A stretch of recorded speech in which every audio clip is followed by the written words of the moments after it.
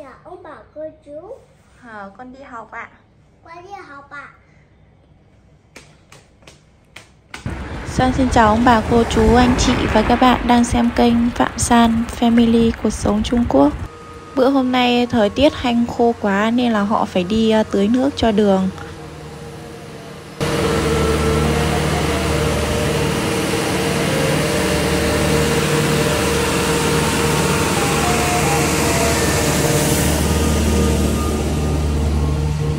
Con chào ông bà cô chú，我今天做这个麻辣香锅。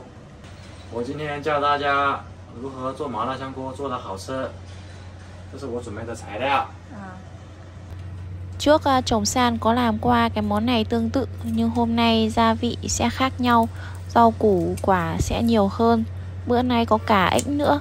Nay San thèm quá nên là kêu chồng làm thật nhiều ăn đã luôn ông bà cô chú ạ. Tôm thì mình cắt nửa như này ạ. Thì lát nữa nó sẽ thấm vị hơn. Hôm nay San chuẩn bị rất nhiều rau củ quả ông bà cô chú ạ. Con nấm hương này, ngô này, súp lơ, khoai tây, củ sen, tôm này. Đây là đồ đông lạnh ấy cả nhà. Bên trong có thập cẩm, thịt này, đậu phụ, coi làm á. 这个你刚泡什么东西啊？就放点蚝油，放点生粉，放点料酒就行，给点底味。 Thịt ếch trước tiên thì sẽ ướp với lại dầu hào này, bột ngô và rượu nấu ạ, rượu nấu ăn. Ướp một lúc cho nó ngấm vị. Súp lơ mình thái bẻ đôi như này. 这个是什么调料来？香辣酱。香辣酱。这没有辣椒吧？有一点点辣椒。 Đây là gia vị lát nữa mình sẽ dùng để mình xào ạ. Ở bên trong có một chút cay thôi, nhà San không ăn được cay á, nên là sẽ dùng cái gia vị này.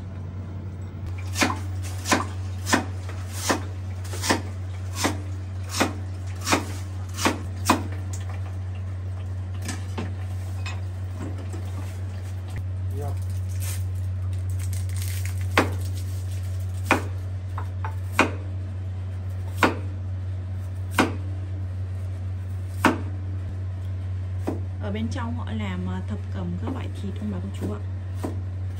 Mấy cái thứ này mình có thể dùng để mình chiên này, nấu hoặc là làm nướng này, xào đều có thể dùng được. Mà ăn rất là ngon, thơm.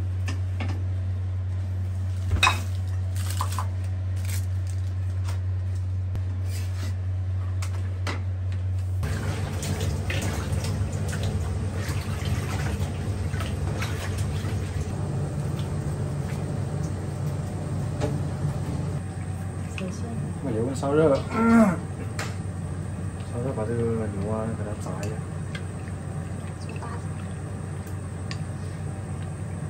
首先我们把这个油烧热，把这个牛炸一下。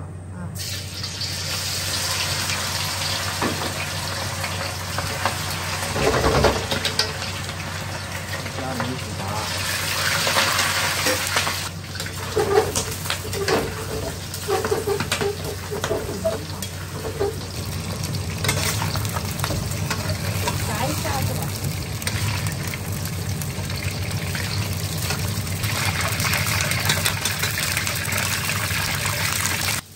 Chồng San nói là mình chiên đồ nhất định là dầu phải thật nóng, chiên với tốc độ nhanh thì nó mới ngon được.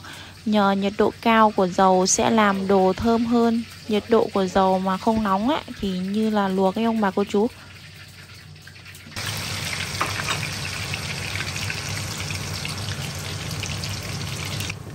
Lưu ý khi mà mình chiên khoai tây chiên lâu thì bên trong sẽ bở, chiên thời gian ngắn thì bên trong sẽ giòn, tùy theo ý thích của mình ạ. Nhà San ăn bở nên là sẽ chiên lâu một chút.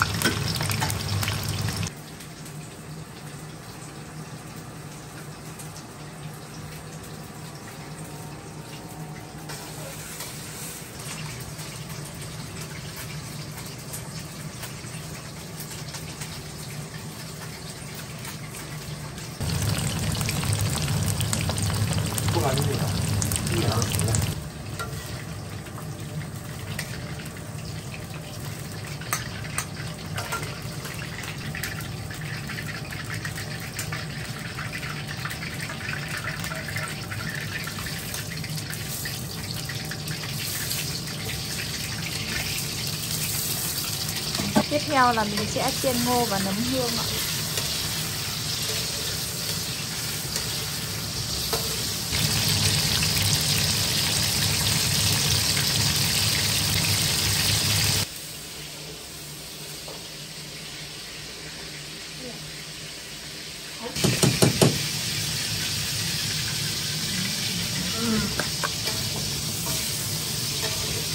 Wow, bên trong rất là nhiều mỡ luôn ạ.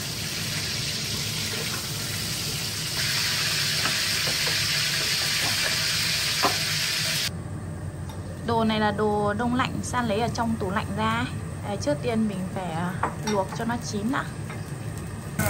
Cho súp lơ và mình luộc cùng ạ.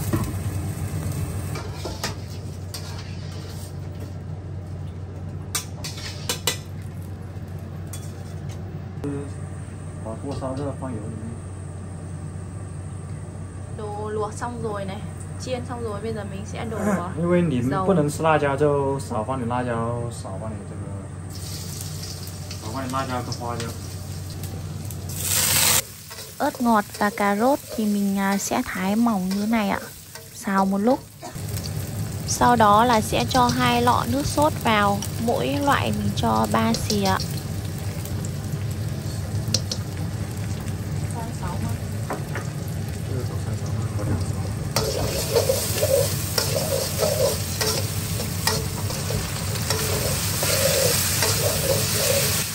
Tiếp theo là mình sẽ đổ đồ đã chiên xong vào để xào.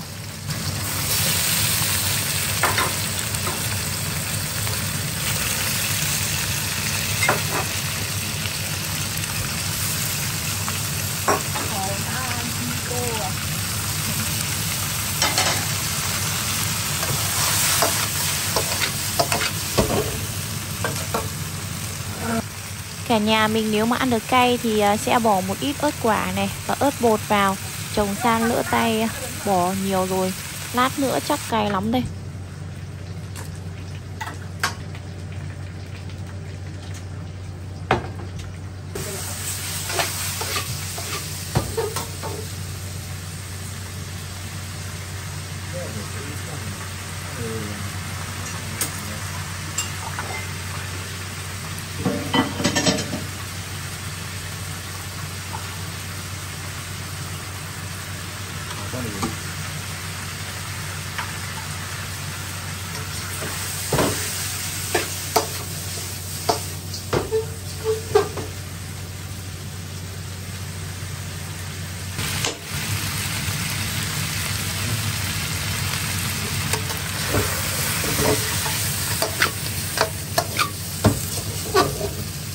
Cho gia vị xong lật chảo 1-2 phút là có thể tắt bếp rồi ông bà cô chú ạ. Như vậy là đã chín rồi ạ.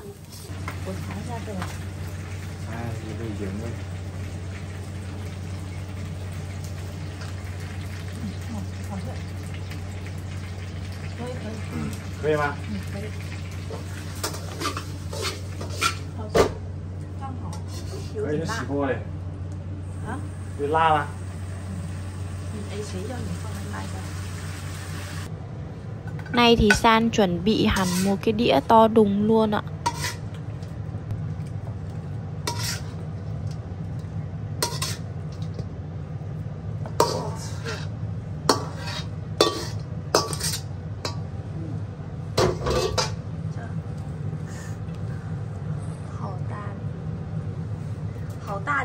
À quên, hôm nay San không rắc ít vừng lên, cả nhà mình có vừng thì rắc vừng lên cho đẹp ha.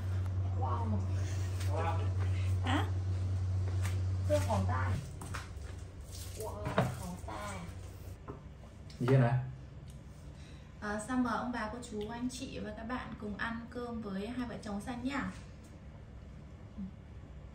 Hai con mẹ ông bà cô chú ăn cơm. Ăn cơm bạn. Ăn cơm bạn. Hồi xăng à. Xong mời cả nhà nha.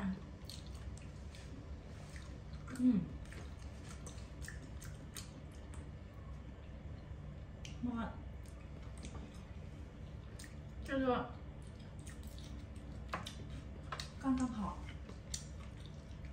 就是味道和那个不是很咸，那叫什么？蛋，不是蛋，咸不是蛋吗？ không không. Gian có bỏ một ít ớt ấy, nên nó hơi có một chút cay thôi ạ. Cả nhà mình nếu mà mọi người ăn được cay thì có thể bỏ nhiều ớt. 有一点点咸吧。好吃。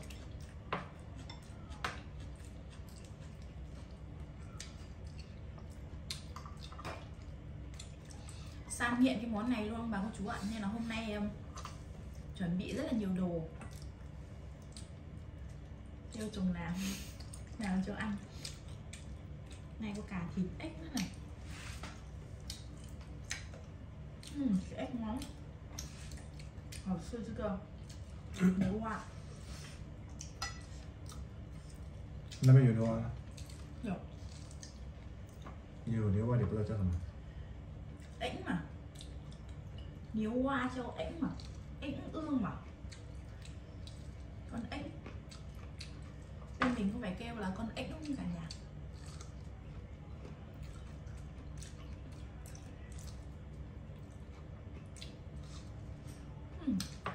Hay hảo吃啊，也十分。不是辣椒，我都不知道是什么菜。放一点点就可以了。我都不是看见的吗？我吃。不是，你自己做，你打多少份啊？打7、8分。7、8份呢？我给你打9.5份。快吃快吃。那个ếch này, 这个青蛙。 ngon lắm. Ngon lắm bà cô chú ạ.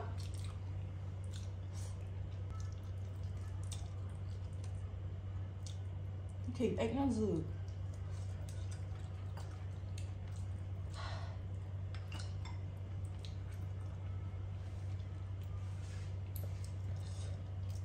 你不应该放辣椒的。我们可以吃，但是泽吃不了。 回头做别的吧。Ngô thì cả nhà mình có thể luộc ạ. Chồng San tiết kiệm thời gian nên xào luôn. Chiên. Cái ăn choi hảo吃啊，不用煮啊。Ngô ngọt lắm ạ. Như này cũng ngon. Thịt ếch ạ.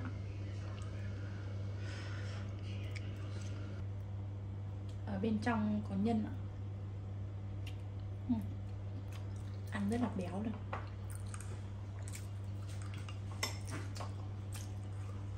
Đây là béo thật.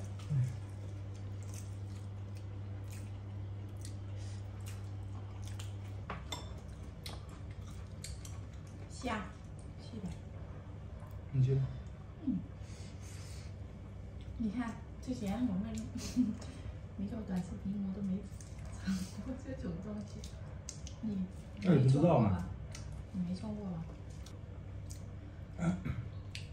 ？nấm hương就好香，香菇，nấm hương thơm。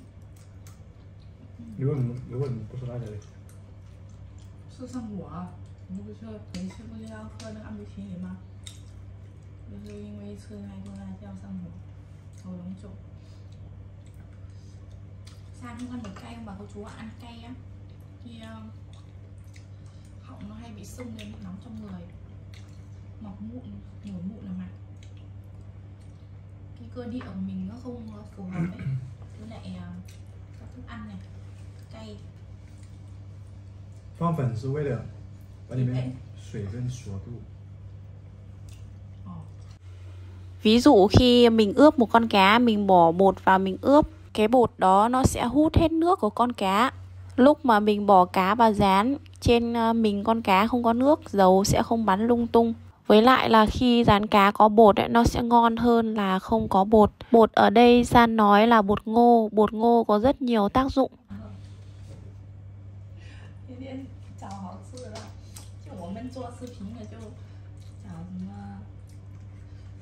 菜啊，找什么东西做的好吃一点，大家一起看吧。我们也有好吃的吃嘛。你说平时有这么好吃吗？平时随便吃，是不是？厨师，我刚才没吃你做的时候，我就给9.5份，我现在吃了，我给你10份，太好吃了。有机会去我们那边，就是以后嘛有条件的话，去那边开那个餐馆，请大家过来吃嘛。你觉得怎么样？我觉得可以。可以，粉丝都很喜欢你，看你做饭菜，觉得很好吃，我就替他们吃了。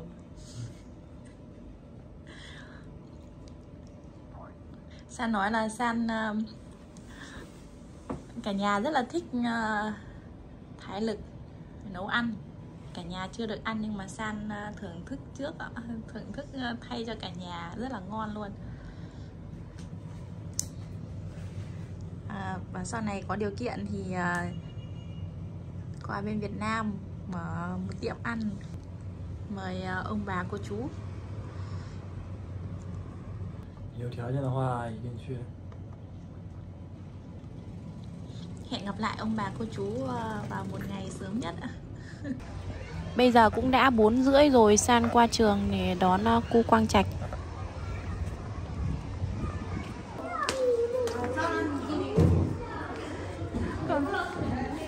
Ra bé quả. Đi quán đấy.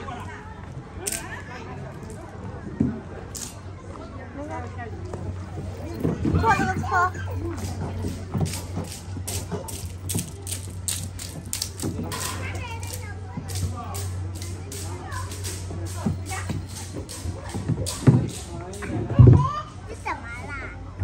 Phong hả?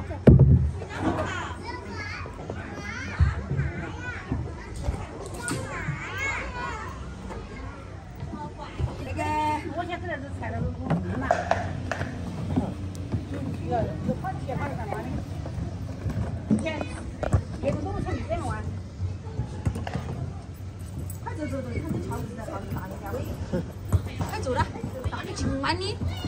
Cái chị hai đồng có tình đó. Ngay quán mình đây đây đây rồi, thứ hai số chuyện ra. Đi hai chừng mai cho ăn quán đầu đi ra rồi. Cái hậu vải á, hả? 那回家吧。这个东西放着，回来不跑出去。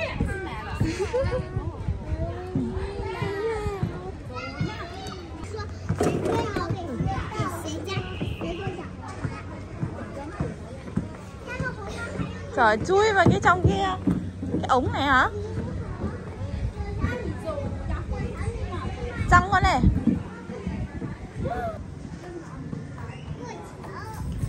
Cô chéo.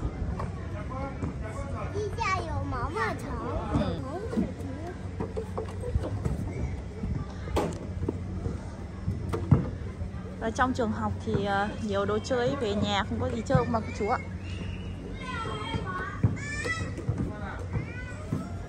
Đó, nó về là cho nó chơi một lát mới đi về nhà. Chơi một lát đói rồi lúc nữa ăn cơm thì ăn được nhiều.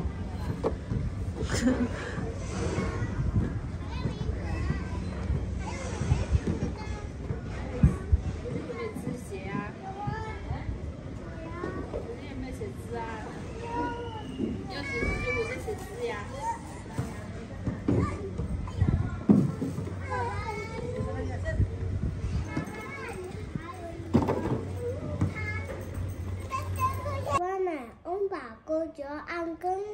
Ăn cơm mà. Ăn cơm mà. Tùy. Con đói không mà cô chú ạ?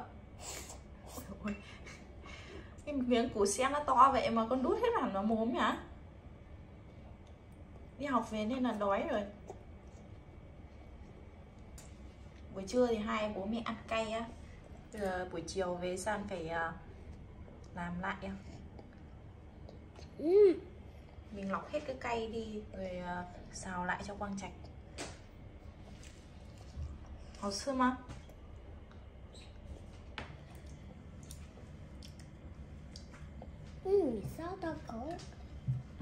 你烧的。嗯，爸爸烧的。谢谢妈妈。粤语怎么说？粤语是感恩呀。对。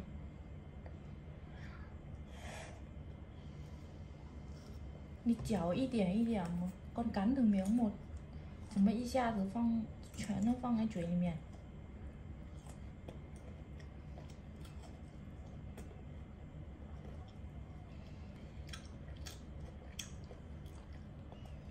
慢点吃啊。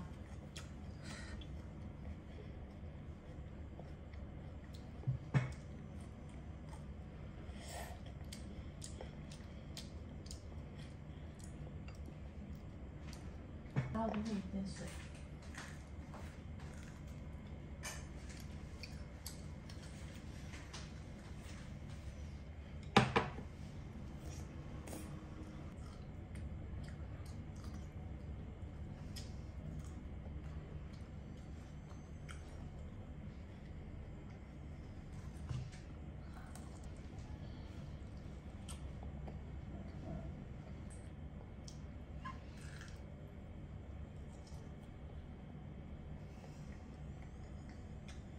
做的好香的味道。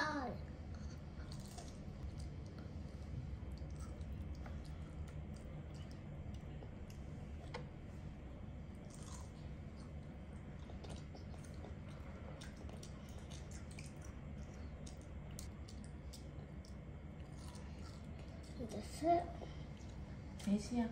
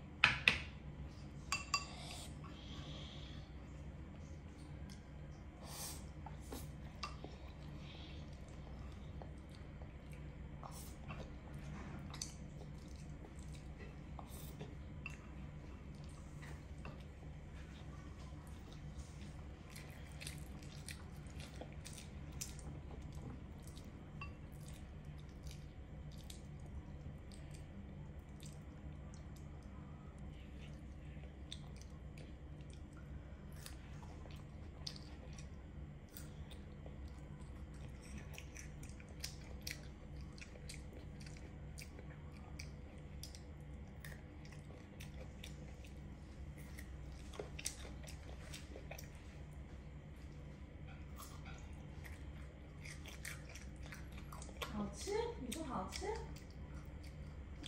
你说好吃。好吃。妈妈，你做的好是好吃。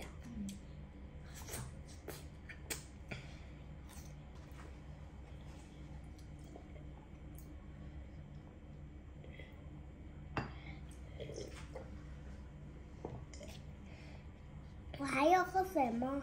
好。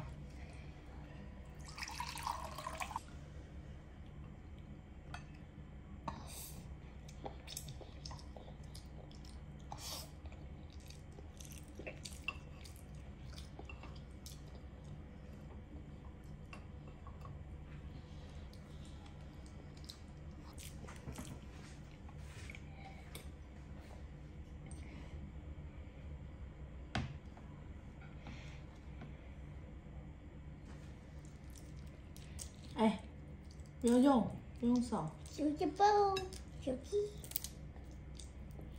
来，你切。我给你剥。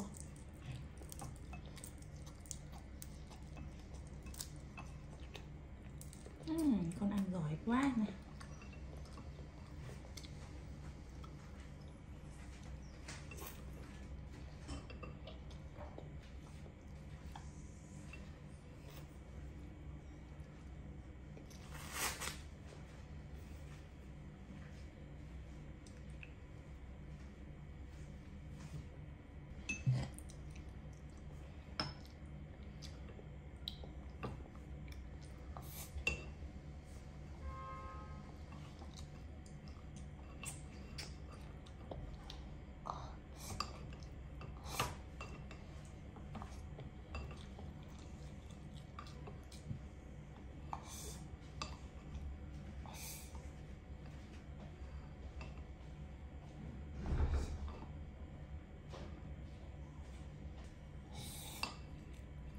Tạm biệt ông bà cô chú.